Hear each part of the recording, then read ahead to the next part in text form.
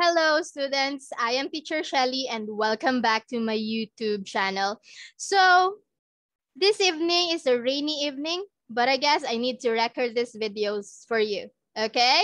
So, this video is a continuation video about animal tissues.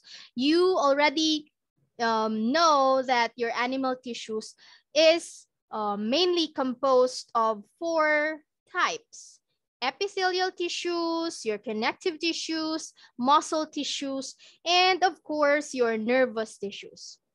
For tonight, we will be discussing about the muscle tissues, okay? So, in your muscle tissues, how are you going to define muscle tissues? Anyone? Okay?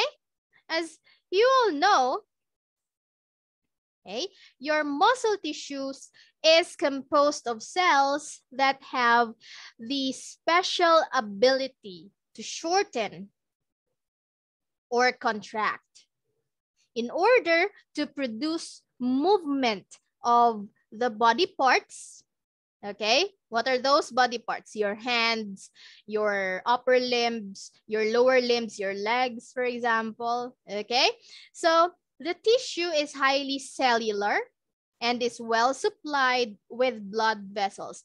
I think you will learn later on in your anatomy physiology subject that your muscle tissues will really consume a lot of oxygen during a strenuous activity. When you say strenuous activity, once you do exercise, for example, then you consume your muscles, your muscle cells, and your muscle tissues will really consume a lot of oxygen.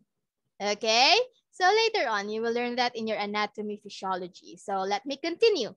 Muscle tissue can be categorized into your skeletal muscle tissue, smooth muscle tissue, and your cardiac muscle tissue. What would be the difference between those 3 types of muscle tissue? So first, okay, we have here a lot of pictures, okay, for your skeletal muscle tissue. Your skeletal muscle tissue are made up of very long, cylindrical, multinucleated cells capable of quick and forceful contractions that are usually voluntary. Okay, as you can see here, it's a long cylindrical or cylinders, multinucleated. Okay, in every cell, there's a lot of nucleus, right? Multinucleated. Okay, capable of quick and forceful contractions because your skeletal muscles are the muscle tissues that are attached to your skeletal system, to your bones, okay? So it should be capable of quick and forceful contractions, just like when you reach something that is far away from you, right? If you have your reflex, for example, if someone throw a stick or a ruler to you, for example, and then you will have your reflex, right, to block that particular object that is coming right in front of you. So your muscle tissues should be capable of quick and forceful contractions, right? It is controlled voluntarily. When you say it is controlled voluntarily, you know, or you are aware that you wanted to block that particular object that is coming from you. So it's voluntary. It is being controlled by your central nervous system. When you say your central nervous system, it is composed of your brain and your spinal cord, right? Next, for the interactions, okay, interactions of the thin and thick filaments of your skeletal muscles make it possible for them to slide through each other during muscle contraction. Okay? So that's it for the skeletal muscle tissue. As you can observe here, this is a typical drawing, okay? Okay, drawing from your artists, of course. It's an artist's um uh it's an artist's observation based on what he or she have seen under the microscope. Okay, so as you can see here, it's a long cylinder with striations. Okay, the lines here are your striations. Okay, I forgot to mention that a while ago. So next, we have your cardiac muscle tissue. Okay, are composed of elongated branched individual cells. When you say branched, as you can observe here, there is a branching mechanism in your cardiac muscle tissue. It looks like a crooked letter H, right? Okay, just like here in this one, if you could see the mouse, then I'm pointing it at the branch of your cardiac muscle tissue. Okay, configured parallel to each other. They are parallel to each other. Just like in your skeletal muscle a while ago, it's also parallel. But in this cardiac muscle tissue, as you can observe, it's parallel, but it is branches, right? Okay. So let's look some other pictures here. Here, as you can see here, there is a it's elongated cells, okay, as you can see, but there is some branching, right? Just like here, another picture here. Okay, so there's a branching. Okay, so this is an artist's observation. Okay, so there's a lot of pictures here.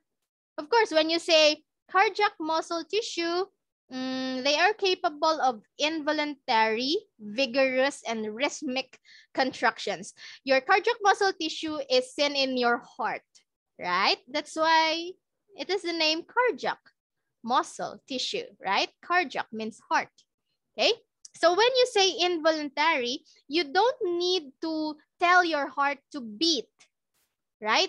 Unless if you're dead already, of course, your heart will no longer beat, okay? But your cardiac muscle tissues really are vigorous and has rhythmic contractions. Lub dub, lub dub, lub dub, lub dub. That's the normal sound of your heart, right? If you will use your stethoscope during your auscultation later on, then you will hear your normal beating of your heart as lub dub, lub dub, lub dub. So that's why it was stated here that it has a rhythmic contractions. Okay.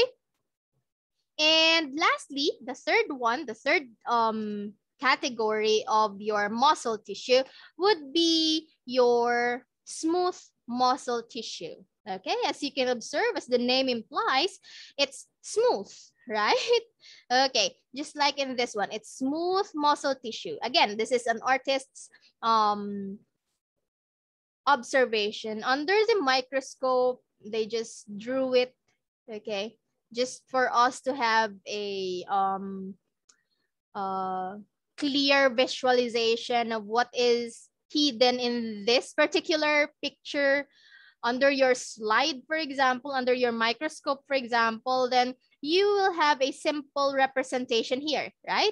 As you can observe. Okay, so your smooth muscles or your smooth muscle tissues are collections of cells that do not show striations, okay? As you can observe, when you say striations, you will visibly observe this in your skeletal muscle tissue. You have some lines here, right? You have some vertical lines here, correct? As well in your cardiac muscle tissues a while ago. So you can also see striations. Just like in this one, okay? Some of the pictures are not too visible.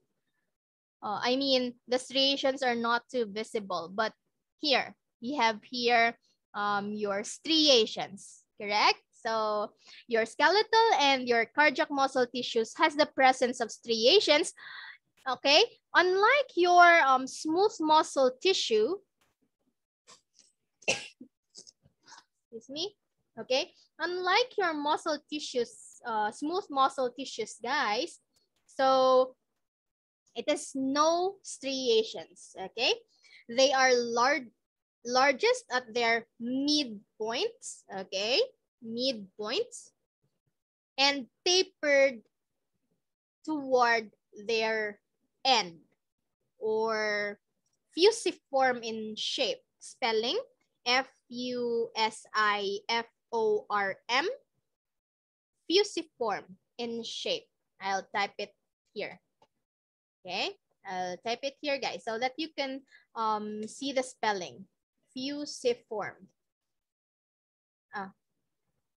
Okay. Fusiform. That's it. Okay. So that's the spelling. Okay, so oops. Okay, so you have here you have here fusiform in shape. The nucleus, as you can observe here, it's centrally located, right? Okay. Examples of smooth muscle tissues are in your digestive tract. Okay, their contraction process is slow. Of course, in your digestive tract, you can see the movement called peristalsis. Okay, I'll type the spelling here so that you can know the spelling. Peristalsis. Okay, that's the spelling. Okay, so their contraction process is slow. So your peristaltic movement in your digestive tract is slow. That's why you can't observe it if you're walking, for example. You really can't notice your peristaltic movement. For example, if you have just eaten your lunch, for example, and then your stomach will start to digest your lunch, right? The food that you have eaten, okay? It will undergo, or your stomach will have the movement called the peristalsis in order for your food to be digested. And you cannot notice it unless you really observe it in a quiet environment, right? Okay. Not subject to voluntary control. You cannot control it. You cannot tell your stomach that, oops, don't digest it yet. I'm not done eating, right? So you can tell your stomach to do that, okay? But unlike your skeletal muscle tissue, which is voluntary, or the control is voluntary, meaning to say you can move your hand up and down. You can step your left lower limb or your left leg to the front or backwards, or forward or backward, right? Okay, so I think that's it for now for the muscle tissue. So I hope you have learned something from this video, and I will see you guys soon in our Google Meeting lecture. Okay, thank you for subscribing. Thank you for watching this video, and I hope you learned something. Bye-bye, guys. See you.